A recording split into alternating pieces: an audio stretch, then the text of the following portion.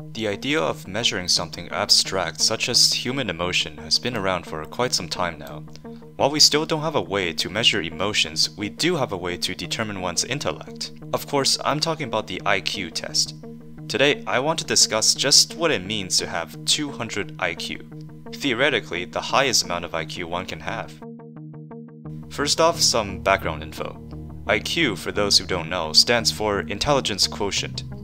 It is a concept thought out by 1900 French psychologist Alfred Binet, who wanted to test out the median intellect of children with mental disabilities in school, so that he could devise the best ways for them to learn. This technique was further elaborated by Lewis Terman, and proved to be quite effective when determining the positions soldiers had in World War I in order to bring out each soldier's fullest potential. According to Binet, the formula that one's IQ is determined is by one's chronological age divided by their mental age, finally multiplying the result by 100. Chronological age, of course, means your physical age. Mental age, however, is tricky to define. It is measured to be the average score in which a particular age of population scores on an IQ test.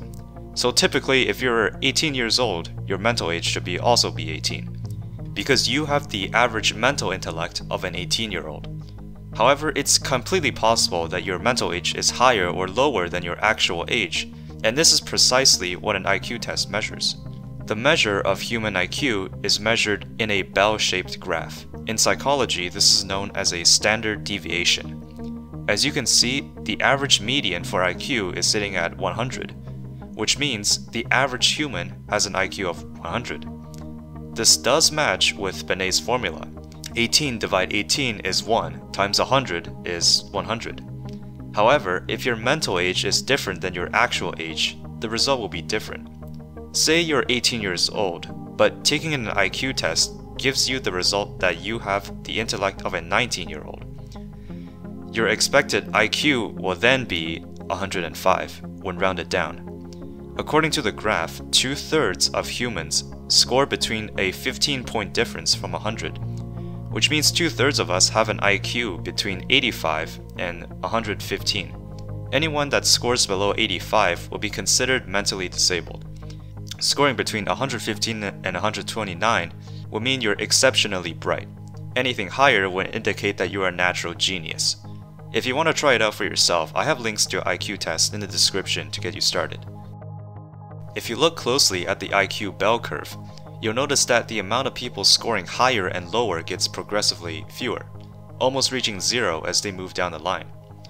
When calculated, the highest amount of IQ that can be deemed significant enough to be plausible by the bell curve is around 194.6, which means that theoretically it's actually technically impossible for humans to achieve 200 IQ.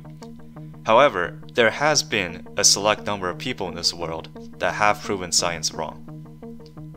Of course, we all know about Albert Einstein and our beloved Stephen Hawking, both scoring an average of 160 IQ, which is already an unprecedented result. However, there has been people that have gone above the call of duty. As of today, January 12, 2019, the person with the highest IQ in recorded history belongs to the American known as William James Sidis, achieving a score between 250 and 300 IQ. William was a person beyond what people would call a genius. At the age of 5, he had already fluently mastered over 7 languages, including English, Hebrew, Greek, French, and German. He was admitted to Harvard University at the age of 11, then pursued a life of politics after graduation. Sadly though, his career never took off and he died at a very young age. He wasn't able to make any kind of significant fortune before his death. If we were to calculate William's mental age with Binet and Terman's formula, a simple algebra formula would reveal that William's mental age is 63.25. I'm using 275 because it's the median for his estimated IQ, and 23 since that's the median number for his chronological age. This result means that William has the typical intellect of a 63-year-old when he was just 23 years old. What does this look like exactly? I have no idea.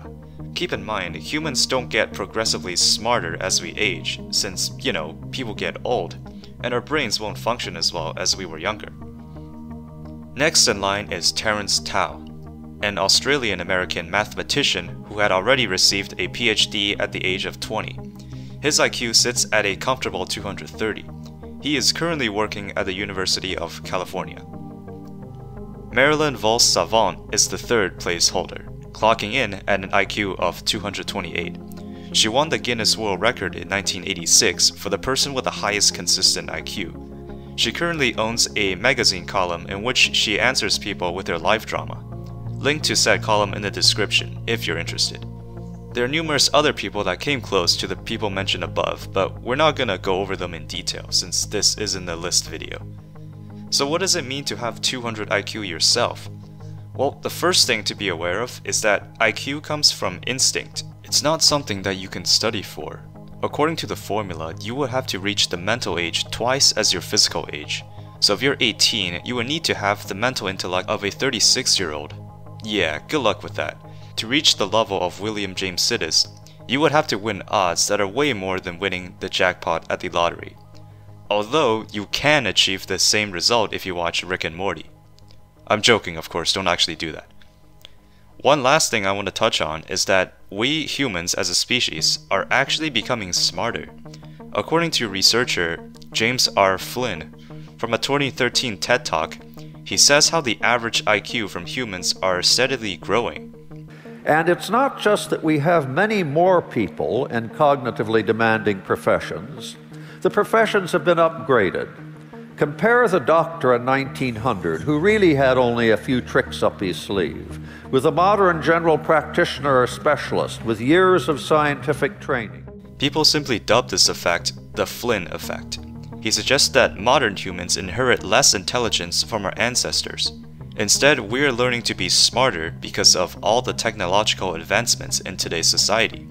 Considering that humans are the most intelligent species on this planet, I can only hope to imagine what the future has in store for us.